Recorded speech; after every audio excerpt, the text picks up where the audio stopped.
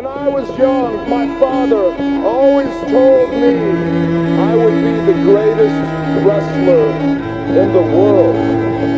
Oh, look at RKO! Orton with an RKO from out of nowhere! Alan Rollins kicked out at 2. I knew what I was meant to do, what I was born to do, what I was bred to do, and that's be a professional wrestler.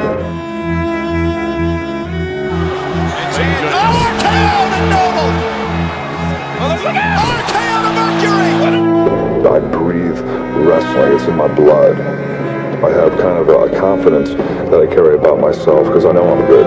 Ziggler went for the famous Randy Orton. Seth Rollins may have put Randy in position for another curve stomp.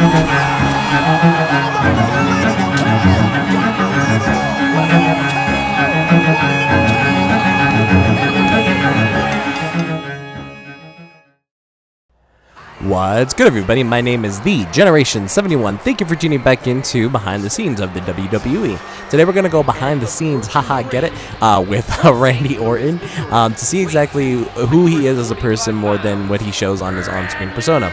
Because in case you didn't already know, what you see on screen isn't necessarily what you see in real life. Who would have thought? I will say, though, just with everything that Randy Orton is, either as a person or as his on-screen persona, it's kind of all wrapped up in controversy, which is crazy. Just to talk a little bit about his on-screen persona, though, of course, he's had two major gimmicks throughout his whole career. I say major because it's what he's mainly had. He hasn't really diverted to anything else. But as the Legend Killer Randy Orton, where he goes around killing legends, people who've established themselves in the company, and as the Apex Predator Randy Orton, which just means he's a badass and he will beat up everybody, anybody who stands in his way, essentially. But as I was saying, essentially his career is just kind of wrapped up in controversy, and I hope you like that. This is actually going to be kind of like a preview of the Extreme Rules match coming out. I think it was this Sunday. I hope it's this Sunday anyways. I keep getting off topic here. But yeah, essentially his whole career and his personal life is kind of wrapped up in controversy. It's no secret that Randy Orton is a fantastic heel, probably one of the better heels of this generation. Why? Well, a lot of people say that he's a jerk in real life. And I think that's true for most of us, that yes, we do have a likable side and an unlikable side. But let's just say Randy Orton, for a good majority of his younger career, or I guess his amateur career, rookie career, his career at the beginning of his career, that was more based on him being a jerk, but he was really good at it because he was actually a jerk.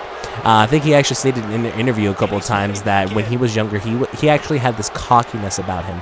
The fact that, he had this swagger, he had this, just thought that he was better, that something that he didn't smell, if you know what I mean. And in some ways, I guess he had every right to think that, but it just didn't really sit well with all the other competitors that he was working with, because of course in this type of industry you have to show respect. But it seems like this kind of diverged from possibly his childhood, because now he's kind of looked at as a frat boy for the most part. His childhood was nothing like that. I mean, he was one of the kids that actually got picked on for most of his life. Wasn't really all that popular. He did some amateur wrestling, and I believe it was junior high and high school.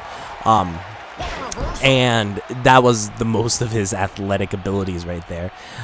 So he wasn't popular by any means. He isn't the person that we met today, but it always seemed like he was the brunt of being bullying. So it's kind of interesting to see. It's like, well, maybe if that's what it was, where he kind of transformed to somebody who did or was bullied by, or transforming to somebody who did the bullying, if that makes any sense.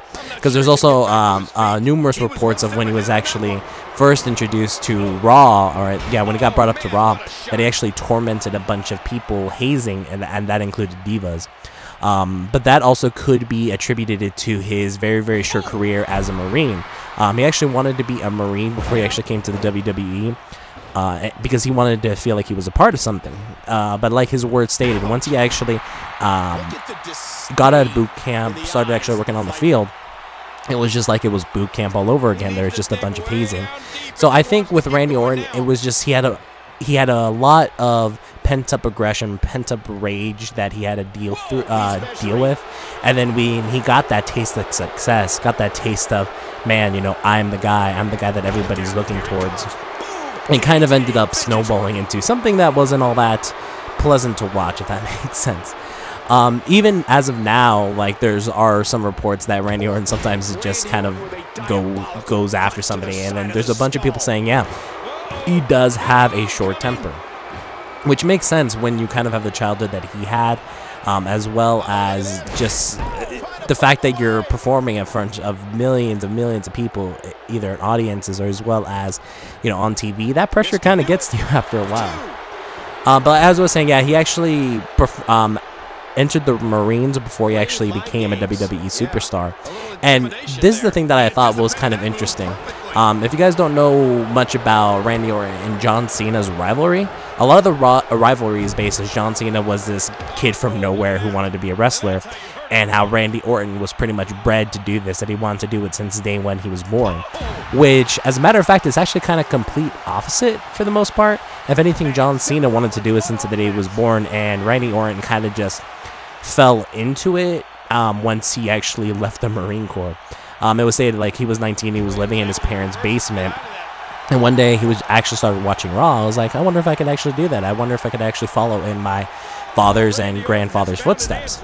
So one day he decided to go with his dad. The WWE was actually in his hometown, so they decided to actually look into it to see if that was something that he would be able to actually contribute to. And which is kind of amazing too. He was part of, I guess you could say, an all-star draft class, I guess you could say, because he got into a developmental, I guess, ring. It's OVW, so that's where a lot of the developmental people that need to hone their skills end up going towards. He was a part of the developmental class of Dave Bautista, who became a really big superstar.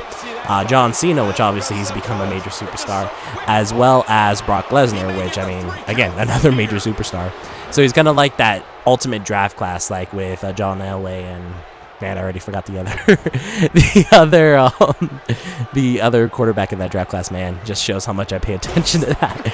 But yeah, so it is crazy to see kind of how Randy Orton is. I mean, a lot of people attribute his aggression to his childhood, not having the most pleasant of childhood. But what I think is interesting is, again, this is a guy who achieved fame, who didn't necessarily know what he wanted to do all his life. It kind of just stumbled into it. So it's kind of interesting to see where a lot of other people have always been saying, you know, you should know what you want day of. You know, if you really want it, you'll want it as soon as you know about it, I guess.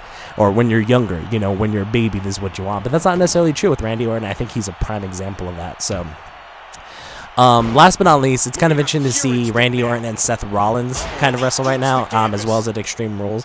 Because with a lot of the politics that happen in the background, if you guys didn't know, Triple H handpicked Randy Orton to actually have him learn the craft directly from him.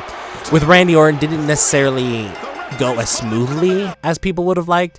I mean, of course, he just had a lot of problems he had to work through, you know, drug abuse problems, if you know what I mean, with steroids mainly. But now Triple H seems to have picked Seth Rollins as someone that he wants to kind of grow into that superstar that we all kind of expected from him, but as well as, in Triple H's eyes, expected from Randy Orton. But I don't think anybody can say that Randy Orton did become a great superstar. I think he's become a major superstar, definitely one of the greats of all time. And I don't think anybody can really say anything different, to be honest. But alrighty, guys, I'm going to cut it there for now. Thank you for tuning in. If you guys have any feedback about the series at all, definitely leave it in the comment section down below. Use hashtag Randy Orton. Why not? We'll do another hashtag thing later. But yeah, anyways, this has been the Generation 71, and we'll catch you guys later.